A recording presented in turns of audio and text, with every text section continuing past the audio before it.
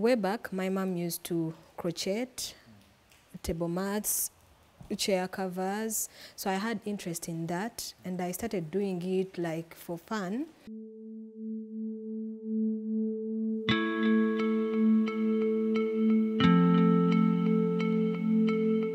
Knitting textiles survive from as early as the 11th century CE, but the first substantive evidence of crochet fabric emerges in Europe during the 19th century. The first known published instructions for crochet, explicitly using that term to describe the craft in its present sense, appeared in the Dutch.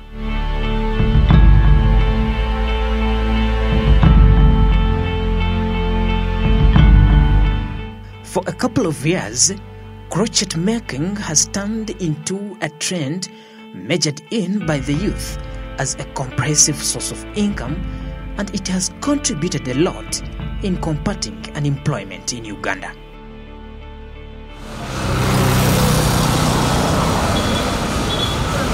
In the outskirts of Mutungo Bina, a suburb of Nakawa Division, Kampala, we locate Naomi Biekwazo, a mother of two, as well as a marketing manager at Hooks and Pearls.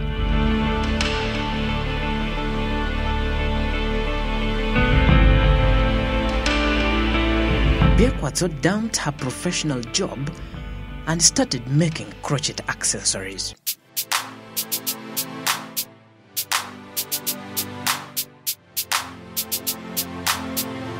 In my story with Biekwazo, she started making research on different products like mats until she zeroed down to neck warmers, scarves, key holders, dolls, among others.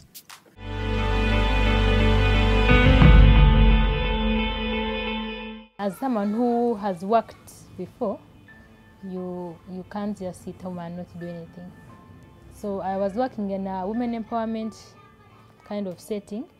So I wanted to transfer that knowledge to also be able to help other women, starting with myself to earn an income. So that's how this business started. I started out with many different things. I learned this, learned that. I learned how to make bottles, learned how to make mats. So I kept doing a lot of research until I finally settled down on what I'm doing now.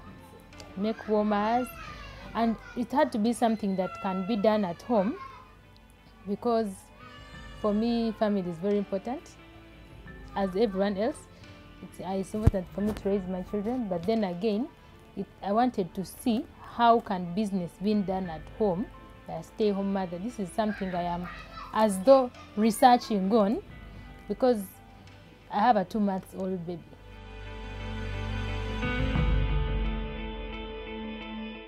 Judging by the environment, it's no secret that working from home seems convenient for Biekwazo. Starting a home-based business can create flexibility on how you spend your time and make your own money. But it isn't a quick process or a guarantee of financial success. It requires a long-time commitment and a clear understanding of the work involved. But with the rise of home-based business, more and more people are discovering ways to use remote work premises to pursue entrepreneurship with their business headquartered at home. And like any other risk in business, this ranks high in cutting costs. Starting small and growing gradually. Before you can run, you have to first crawl. So this business, it is growing organically, if I can call it that. Starting by opening up a shop immediately, there are very many costs that have to be incurred. So, for example, this thread that we use is imported from Kenya. So the profit margin of a unit piece of work is so small that if you were to rent a shop, you will just be making losses. And this is a business, not an NGO, so surely we have to make the money from the business. So starting at home, you cut the costs of rent, it's true, yeah, but then it helps you to grow a bit faster. When you're bigger, then you can go and rent. In today's connected world, where technology offered us more flexibility in how and where we work, home-based business came in a variety of forms. We later learned that crochet accessory business is the best done as a home startup. I visited Shalwa Isele, a businesswoman who has mastered crocheting for 5 years, also operating from her home in Mutunwe off Masaka Road. While interacting with Shalwa, she mentions that competition is one of the biggest challenges not to be skipped in the crochet business, but the strongest weapon is the uniqueness. The way I beat this competition is because of my uniqueness. I come up with something which is unique from others. You don't have, most of the crocheters, my other crochetees, they get their tutorials from YouTube. And most of the girls are only working on YouTube tutorials. Now I come up with something straight from my head, which is unique, and it will take you time to copy. And also on competition, I look at it in a good way. I'm a very positive person. So competition will push me to make sure my product is quality. If you buy this from someone else and you buy this from me, you can tell the difference over time that this was bought from me. So competition, in a way, we're all making scarves. But how competition will help us is if we work to make our product the best, so that they will say, people make things, but that one has neat things.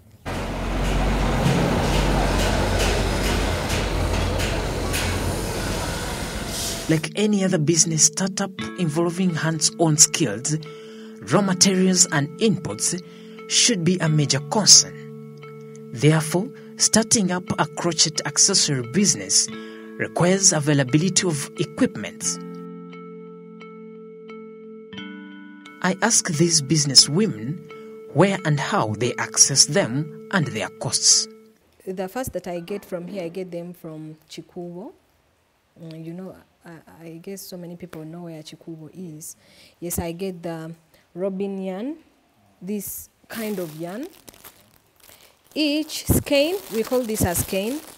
It costs 2,000. Others sell them 1,800. But if you're buying the full pack, it's way cheaper. Yes, and the tape measures, a lot of things, but except these hooks. The bamboo set is imported. So I have a friend of mine. She's in Turkey. She sends me the yarn, multicolored yarn. This, which is way expensive. In Turkey, she can get it at like 6,000. But if someone is going to sell it from Uganda, you can buy it at 35,000. And this set, it costs 60,000 to get it here in Uganda. One of the key things that I want to do is quality. So you see, for example, these dolls, this is a project I'm very passionate about. So the recommended yarn to use is cotton. Yes. So currently we use acrylic, which is what we get from Kenya, acrylic. So the cotton yarn here is very expensive. And it is sad that we grow cotton in Uganda, but we don't have cotton yarn here. We import yarn from Kenya. So actually what my dream is that we shall be able to make threads in Uganda from cotton, because I want my dolls to be made of cotton. Of course, it will put the price higher because it's a superior material, but again, quality is something that is very high on my priority list. Now, every entrepreneur can testify that the great job doesn't end at the production. There is a whole other process to attain market for the product or service. Lucky enough for these ladies, the new era has birthed diversity in the marketing game. Their products can find themselves buyers easily via social media platforms. This should save them a multitude. Yes, I do, because I have one. It's a Facebook page. It's called Crochet Africa. Yes, though I still have a few subscribers. For those who are maybe not on Facebook, but ultimately, our target is for those who are on social media, for now. This, however, comes with its own challenges, owing to the fact that pay upon delivery module is not very suitable. Yet, it's what the customer demand for. Payments mostly. Payments. Someone will tell you that I want you to crochet doilies, table runners. You invest your money, you buy yarn. The problem with online, they won't trust you. So someone will say, you crochet for me, I'll send you when the product is done. So you've invested in your energy, your materials, and the person will block you, will go quiet. Yes, yet you don't have a shop. So you're just word of mouth and online. One may argue out a home-based startup, saying it may fall short of continuity since there is a stage at which labor addition will be involved. For crocheting in particular, the story seems different. With the crochet products, you get some good money. Like this short, I sell it at 50,000. It takes little yarn, but the time I invest in the energy, it's not easy for me to crochet something like this with my hands for like a week, or even if it's just 2 days. It's not easy. I get pain in my arms. I also get a stiff neck, backache. Yes, that's also a challenge. Yes, it's tiring. In one place, sometimes you even skip meals because the other person is telling you, I want this by Sunday. There is a deadline for that specific project. Actually, I do have people I work with, but just a few. But if there was more money, I would definitely have more people. Okay, let me tell you where I hope to be at some point. To have maybe a workstation and have full-time staff that are working and are being paid constantly, and someone in charge of quality control so that the products we release still represent our brand. Because I've seen businesses, when they begin to put in other people, they work just any way they want. But I want to build this slowly but surely, maintaining the quality, because we are building a brand that will sell not just us, but Uganda as well. Yeah. So that is something that takes a while and needs money, but we shall get there.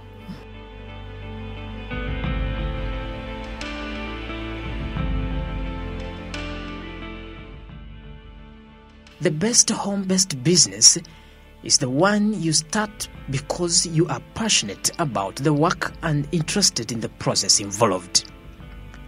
To create a home-based business with a solid foundation and earning potential, you will need to invest time and resource into identifying the right business for you and create a plan. Smart24 TV pledges to feed your intellect with other viable and potential profitable home business that entrepreneurs can earn from lately. For Smart24 TV, I am Pedson Mumbere.